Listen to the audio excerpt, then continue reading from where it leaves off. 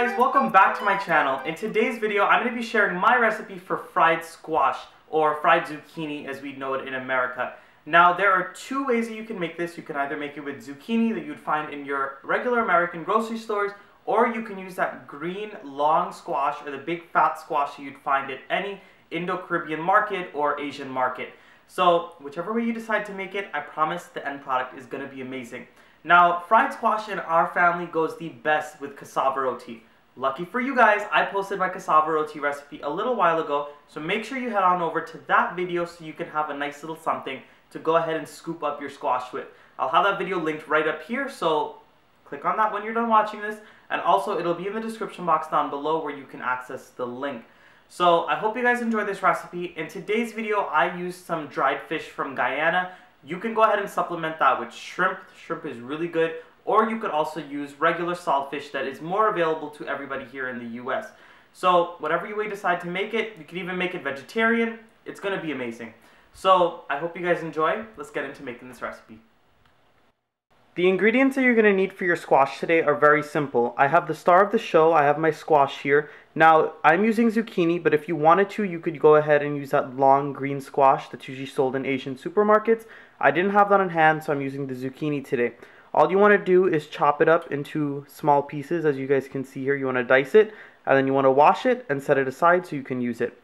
I also have some Guyana dried fish. I have this on hand today, but if you don't have this, you can replace it with some saltfish. You could also replace it with shrimp, and some people even use chicken in this dish. Some people actually use beef too, but you can feel free to replace the meat and the protein however which way you want. You can even make it plain without any meats. I also have some diced onion. I have a sliced tomato. I have a little bit of tomato paste, some hot peppers, and these are the wiri peppers. You can use as much or as little as you'd like. I have some chopped garlic, and you want something that's going to give it a nice little herbaceousness, so either some scallions, some parsley, or some cilantro or culantro. Today I have a little bit of cilantro. You can also go in with some of that homemade green seasoning. I have the recipe up on my channel. I'll link it up right here, but I didn't have any on hand today, so that's why I'm using the cilantro. I also have a little bit of ground geera. Now this is optional. This is my little touch on it. I really like the flavor that it adds. I also have a little bit of black pepper, some salt to taste, as well as some oil to help me fry up all of my ingredients. I've gone ahead and I've heated up a few tablespoons of oil in my pot, and at this point I'm going to go in with all of my dried fish. Now you do not want this on a very, very high heat, because if you have it on a very high heat, that fish is going to stick to the bottom of the pot and you're going to have a big mess. So I have it like on a medium-low heat right now.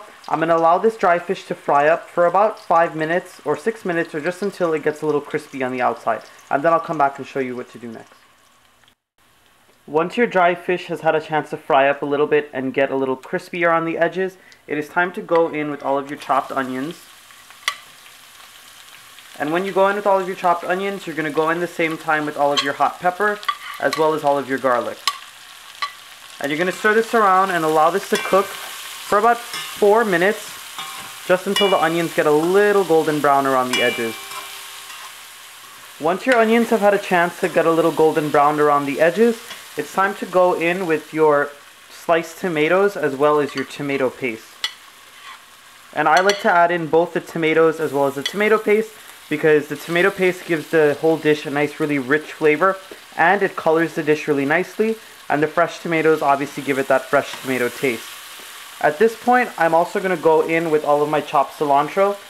Now, I'm going to add it in here so I can get that flavor out of it, and I'm also going to add in a little bit at the end. So we're going to stir this around, and we are going to cook it until those tomatoes begin to break down. And just to help those tomatoes along a little bit, to help them break down, we're going to add in a little bit of salt. Now, you don't want to go too heavy with the salt in the beginning, because that dry fish may be a little salty still. So you want to monitor your salt in the beginning, and then at the end you can always taste and add more. It's been about 5 minutes and my tomatoes have cooked down beautifully.